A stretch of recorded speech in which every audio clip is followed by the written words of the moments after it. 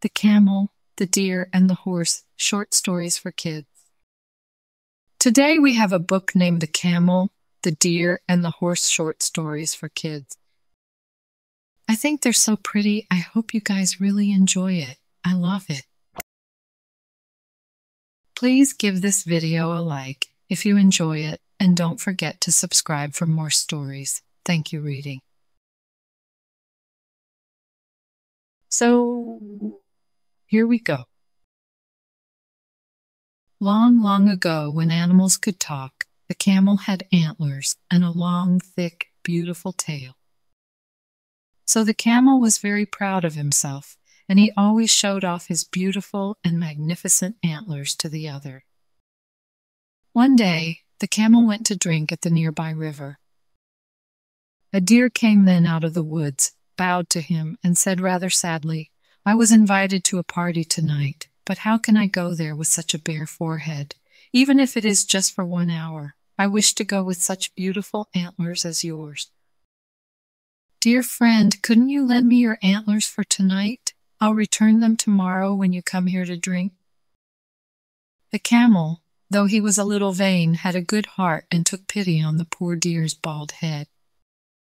So he took his antlers off and gave them to the deer, saying, "Well, tomorrow, when I come to drink, you must return them to me." The deer quickly took the antlers and disappeared into the wood. On his way, he met a horse and told him how he had got his antlers. The horse, who had also been invited to the party, thought he would like to find a nice body decoration too. He then went to the camel and asked him to give him his tail. The kind-hearted camel trusted the horse and gave him his tail. The next day, the camel went to the meeting point as agreed.